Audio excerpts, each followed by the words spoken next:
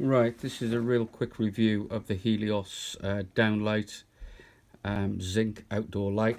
Great looking piece of kit.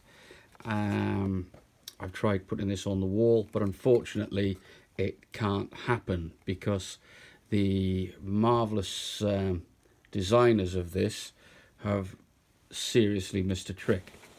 That is the connecting screw for the back, which, as you can see, is so close to the backing plate that you can't physically get a screwdriver in. Okay, this is the backing plate, which is held by an earthing wire on the back, and obviously that's where the cable comes out.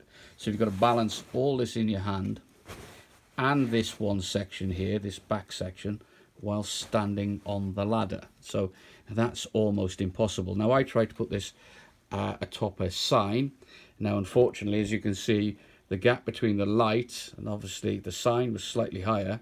There was no avenue to get a screwdriver in to actually fix up, otherwise damage the sign. That said, again, the screwdriver was so close to the wall that I had difficulty in trying to even get it. I couldn't get access, to be honest with you. So again, poor design. Nice looking bit of kit though. Not practical, not feasible.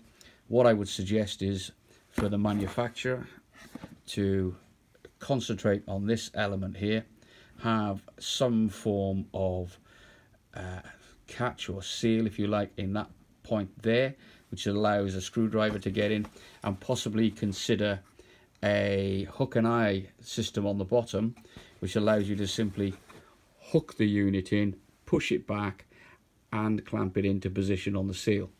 But yeah, as I say, nice bit of kit, but unusable. Mine's going back to Tool Station. Yeah, and we'll see if there's anything else on the market that can do the job sensibly.